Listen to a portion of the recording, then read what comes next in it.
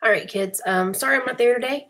I will be back before the end of the day. So if you need anything, you can come and find me. Today we're going to talk about factoring quadratic expressions. The first thing I want you to know is what the standard form of a quadratic expression is. And it's in the form ax squared plus bx plus c, where a is the number in front of x squared, and b is the number in front of x, and c is the constant all by itself. So if you look at this expression that is in example 1, we've got nothing in front of x squared. We're going to imagine that's an imaginary 1. We've got a 9 in front of x. That's the same as b. And a 20 all by itself. That's the same as c. So I'm going to write those down. A is 1. B is 9. C is 20. So we want to make a little table like so. And on the left, we're going to put A times C. And on the right, we're going to put B. So for this case, A times C is 20. On the right, B is 9. In this big empty space below A times C, we're going to write all the factors that the two number factors we can multiply together to get 20. So 1 times 20, 2 times 10, and 4 times 5. On the right, under the B column, sorry, the dog is getting in the Christmas present. On the right, underneath B, you're going to add all those factors together. 1 plus 20 is 21. 2 plus 10 is 12. 4 plus 5 is 9. Yes, that's a 9, not an A. So the factor that we care about are the ones that add up to B. So in this case, it's 4 times 5. Now we're going to write this as a factored expression, which means we're going to put it in parentheses. We do this the same way every time. 2 parentheses. Variable goes in front. In back go our 2 factors. So plus 4 and plus 5. We did it. If we want to check and see if this is correct, we use the FOIL method to multiply it back out. X times x is x squared. X times 5 is plus 5x. 4 times x is plus 4x. 5 times 4 is plus 20. Combine like terms in the middle, and we get x squared plus 9x plus 20. Looks the same as that one. Hooray, we did it. Let's do it again. Now we've got d squared plus 11d plus 24. It means a is 1, that imaginary 1 in front of d squared. B is in front of 11, or in front of d, and that's 11. C is the constant all alone, and that's 24. Yes, it's a 4. Stop judging me. I can hear it from my couch. All right, we make our table. A times C on the left, B on the right. A times C is 24 times 1. That's 24. B is 11. First, we're going to focus on the 24 part. We need all the 2 number factors that give us 24. So 1 times 24, 2 times 12, 3 times 8, 4 times 6. And we add them up under the B column. 25, 14, 11, 10. We care about the ones that add up to B, and that's 3 times 8. Same idea as before, 2 parentheses, variable in front. Each factor goes on the tail end. So d plus 3 times d plus 8. We want to check this. We use the FOIL method. D squared plus 8d plus 3d plus 24. Combine like terms. D squared plus 11d plus 24 matches what we did. Now, a few things I want you to know going forward.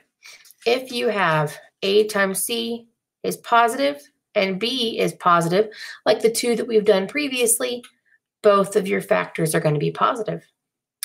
If you have A times C is positive and b is negative, both of your factors will be negative because a negative times a negative gives you a positive, and a negative plus a negative is a negative. If you have a times c is negative, I don't know why I did that. A times c is negative, and b is anything, your signs will be opposite in the a times c column. Okay, so let's remember that going forward. Try another one. Now in this one, our b is a negative number. We've got a equals 1, b is negative 8, and c is positive 12. This says confirm using a graphing calculator. Don't do that. Confirm using the FOIL method.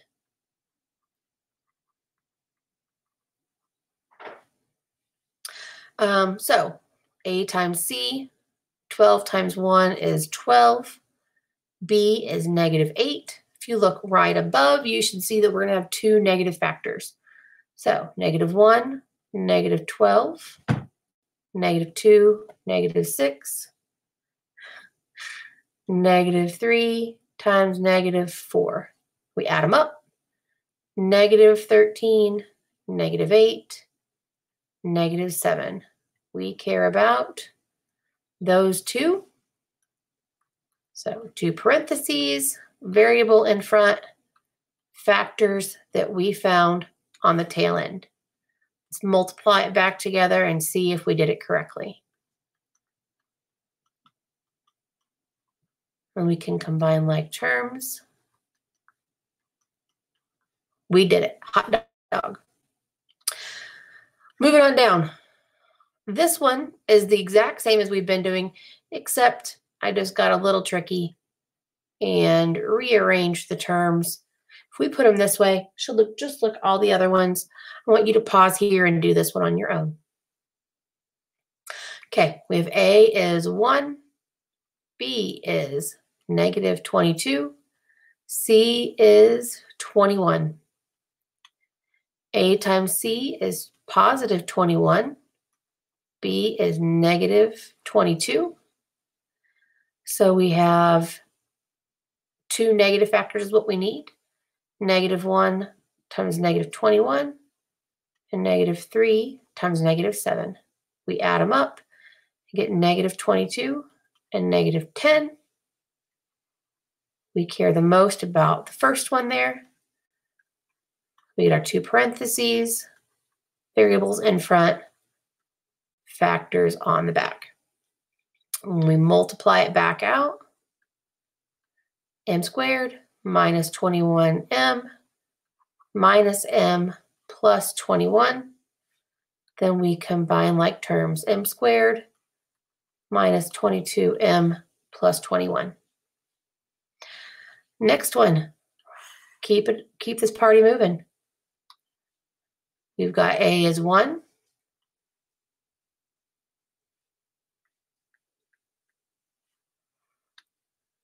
Try it again. A is 1, B is 2, C is negative 15.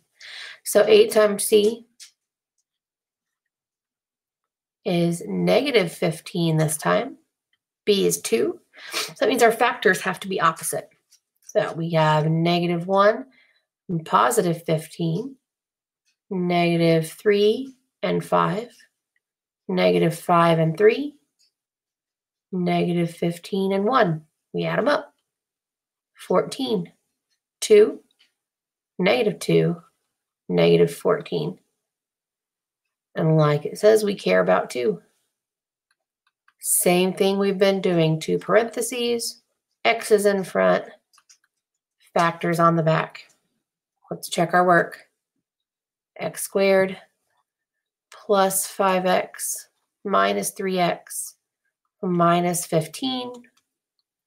Combine like terms, and we did it. Go down, try this next one on your own, come back and check your work. All right, we should have A is 1, B is negative 7, and C is negative 18. We can put it in our little table here. A times C is negative 18, and B is negative 7. Anytime A times C is negative, that means our factors are going to be opposite. So negative 1, 18, negative 2, 9, negative 3, 6, negative 6, 3, negative 9, 2, negative 18, and 1. You may have noticed that I start with 1 always. It's because I start at 1 and I work my way up through all the numbers until I get back to the original product that I'm trying to get to. That way I don't miss anything. Now I add them together. 17, 7, 3, negative 3, negative 7, negative 17. As it says up here, we care about negative 7. 2 parentheses, x in front, sorry about that, factors in the back. Let's check our work. X squared plus 2x minus 9x minus 18, and we combine like terms and get our original answer. Product, expression, that's the word. Okay, now these may look a little frightening, but it's not anything different than what we've actually been doing. First thing we have to do is get it so that all of the information is on the left and zeros on the right. So let's subtract 27 from each side and get x squared plus 6x minus 27 is 0. Now, we have a is 1. B is 6, and C is negative 27. We put this on our table. A times C is negative 27. B is 6. We're going to have opposite signed factors. So negative 1 and 27, negative 3 and 9, negative 9 and 3, negative 27 and 1. Of course, if you know the factor before I get to it, or if you see it before I do, please don't write anything else down than more than you have to. We add these together, and 6 is the one we care about. So we have x and x, our factors on the end, and this is the only different part. It equals 0. Just like yesterday, when we factored different expressions and equations, and they were equal to 0, we had to set each of them equal to 0. Well, we're going to do the same thing today. Set each of the factors that we found equal to 0, and then solve for x. So we have x equals 3 and negative 9. If we were to plug these back into the equation, each of these should give us 0 or 27. Please try the next one on your own. You can do it. All right, we need to rewrite this. So we subtract 70, z squared minus 3z minus 70 is 0. So we have A is 1, B is negative 3, and C is negative 70. Let's make our little table here. A times C is negative 70, C is negative 3. So our factors are going to be opposite signed. Let's get started. Negative 1 and 70, negative 2 and 35, negative 5 and 14. Let's see, 6, no. We do 7 and 10, so negative 7 and 10.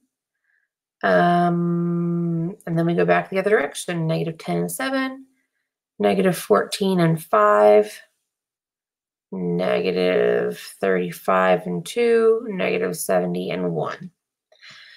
So that's 69, 33, 9, 3, negative 3, negative 9, negative 33, negative 69. We care about negative 3, and that's negative 10, positive 7. So we have z in the front of each parentheses, minus 10 plus 7, that product is equal to 0.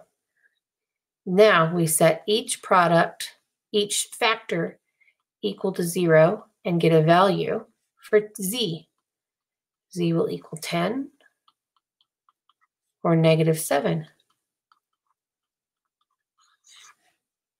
Very nice. I hope you understood. I hope you got what you needed to. Let me know if I can help you at all. Good luck on your homework. Have a great day.